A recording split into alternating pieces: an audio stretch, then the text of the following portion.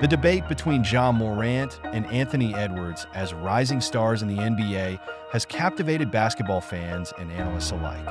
Both players have shown exceptional talent and potential, but they bring different skills and styles to the court, making the comparison an intriguing one. Ja Morant, the second overall pick in the 2019 NBA draft, quickly made a name for himself. As the starting point guard for the Memphis Grizzlies, Morant has demonstrated his ability to lead a team, showcasing a blend of speed, agility, and creativity that has drawn comparisons to some of the league's elite guards. His dynamic playing style, highlighted by high-flying dunks and clutch performances, has made him a fan favorite and earned him an all-star selection. Anthony Edwards, on the other hand, was the first overall pick in the 2020 NBA draft by the Minnesota Timberwolves. Known for his scoring prowess and physicality, and also being MJ's son, he has rapidly developed into one of the league's most exciting young scorers. With his strong build, he attacks the basket with ferocity, and his shooting touch has improved significantly since entering the league. His ability to score at all three levels, inside, mid-range, and beyond the arc, makes him a versatile offensive weapon. Morant, as a point guard, is seen as the engine of the Grizzlies' offense, responsible for setting the pace and creating opportunities for his teammates. Edwards, primarily a shooting guard or small forward, is more of a natural scorer who can take over games with his ability to put up points in bunches. In this video, we're going to compare the two based on finishing, playmaking, defense, shooting, accolades, and ball handling. Let's tackle the first aspect, finishing. In his first 3 seasons, Morant averaged 18 points in year 1, 19 points in second year, and 27 in his third year. He's known for his scoring ability, particularly in the paint despite being a point guard. Despite his nature, he makes most of his points in the paint. In the 2022 season, he averaged almost 17 points in the paint alone. 3-2 lead in this opening round series. Morant. Oh! A jawbreaker! Antman, on the other hand, averaged 19 points in his rookie season, 21 in year 2, and 25 in his third year, with his scoring steadily increasing each season. Edwards is a dynamic scorer with a strong ability to shoot from the perimeter and drive to the basket. Both players are prolific scorers, with Morant excelling in his ability to finish at the rim and Edwards being a more versatile scorer with a better outside shot. Edwards' scoring average is increasing, potentially closing the gap with Morant. Morant leads after first comparison. Now let's compare their defensive attributes. When comparing Ja Morant and Anthony Edwards in terms of defense, Anthony Edwards generally has an advantage over Ja Morant due to his physical tools, versatility, and potential to guard multiple positions effectively.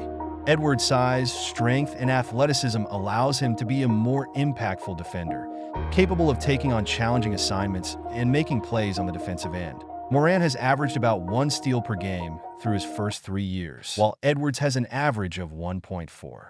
And with blocks, Morant's average was 0.3 after 3 seasons, while Antman averaged 0.6. So in terms of defense, Edwards is clear. 1-1. Third comparison, shooting. When comparing Anthony Edwards and Ja Morant in terms of shooting, several aspects of their game stand out. Edwards has demonstrated a more consistent three-point shot compared to Morant. After 3 seasons in the NBA, Morant averaged 30% from beyond the arc, whereas Edwards averaged 36%. Ja Morant has been less consistent from three-point range. Edwards' shooting ability is a key component of his game, allowing him to be a more versatile scorer from different areas on the court. Edwards takes a 2-1 lead.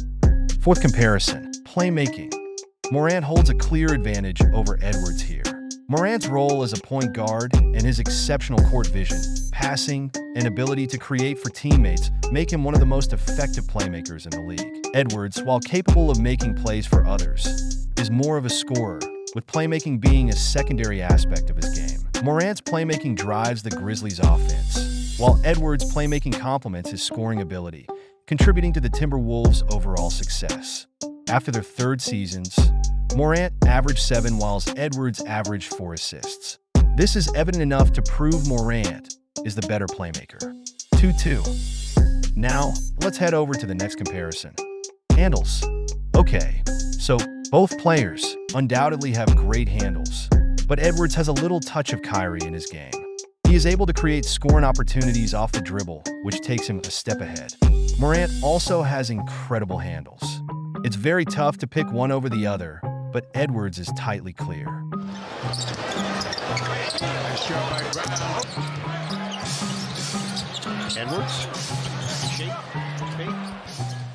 3-2 Edwards.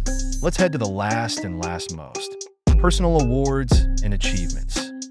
Both players have had impressive starts to their careers, with Morant currently having a slight edge in terms of individual awards, but Edwards showing immense potential and already making his mark as an emerging star in the league. Ja Morant so far has been able to secure NBA Rookie of the Year 2020, two-time NBA All-Star selections, All-NBA Second Team, NBA Most Improved Player, NBA All-Rookie First Team.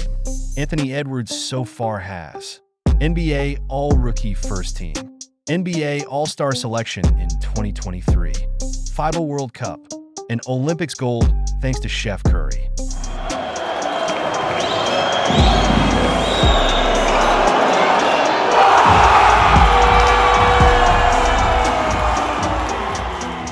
Morant is ahead of Edwards here. After our 6 basic comparison, the score is a draw 3-3, with Ja Morant excelling at finishing, playmaking, and also the accolades, while Edwards has better handles, shooting, and overall defense. But I honestly would choose Morant over Edwards because of what he has been able to prove with the Grizzlies, making them a playoff contention team. Comment your thoughts below who you think is the better player and what makes him the better player. Subscribe for more interesting ball content. See you in the next. Peace.